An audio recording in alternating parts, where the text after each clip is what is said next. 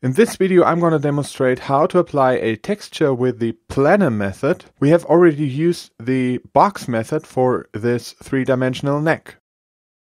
However, only the top of the guitar body should get a texture. The rest will be painted opaque. I will use this car paint black material from the automotive materials for the opaque paint. For the texture on top, again, I will use the varnished oak material from the wood library. And as you can see, the alignment is vertical again. But by using the alignment method Planar, we can actually define the alignment ourselves. Therefore, I will have to edit this material. And I'm going to select my user-defined image, which is going to replace the oak image. I will use the green painted maple. The alignment is equal to the alignment in Microsoft Windows. It is upwards, and the origin of this image is here at this point.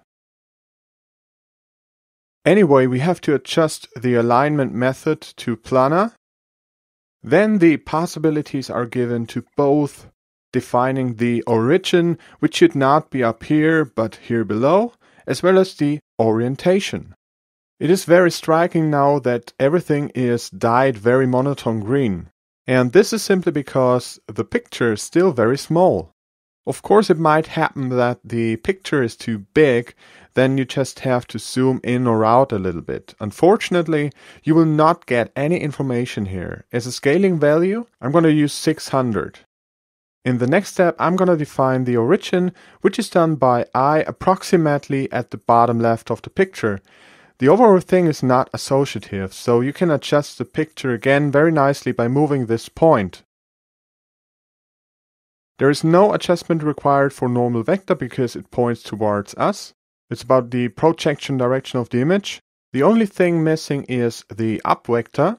In fact, this always corresponds to the vertical of the original image. The vertical must point to the right, meaning the X direction, and this can be chosen here in this drop-down. The picture would be mirrored by choosing a negative direction, which is not desirable. That's why I'm going to select the positive X direction. If you look closely, then you realize that our image is repeating here. That's why we have to adjust one of our scales again. The question now is it X or Y? And also here, X corresponds to the horizontal of the picture, and Y to the vertical of the picture. And because we have rotated the image, we have to adjust Y. 800 seems to be a good value here.